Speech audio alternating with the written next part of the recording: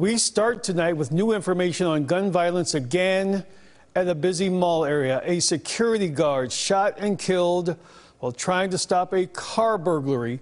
Now, this happened near the University Park area in North Dallas at Preston Center West. This was on Friday afternoon.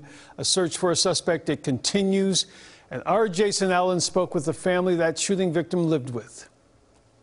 They'd been wondering where he was last night, why he didn't come home from work after his shift here, thinking maybe he decided to work a double shift, only to find out today that he did not make it home at all. Dallas police told us today the security guard shot and killed was 34-year-old Adalberto Santiago. The woman he has rented a room from for several years in Cedar Hill told me that she called him Max, and he in turn often called her Mom.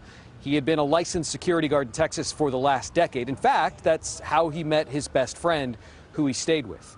He was working here at Preston Center West yesterday afternoon when police say that he saw a man breaking into a car here in the parking lot and confronted him. And a fight broke out, and then the suspect, police say, shot Santiago and then drove away in a gold-colored car. We learned police did find that car. It was about 90 minutes after the shooting, and they found it about 12 miles from here over in West Dallas in the parking lot of a closed business. Meanwhile, paramedics took Santiago to a hospital, but he did not survive. So investigators, they have the car, but they are still looking for the man who was driving that vehicle. They are also still looking tonight for anyone with information who might help them track that suspect down. In Dallas, Jason Allen, CBS News, Texas.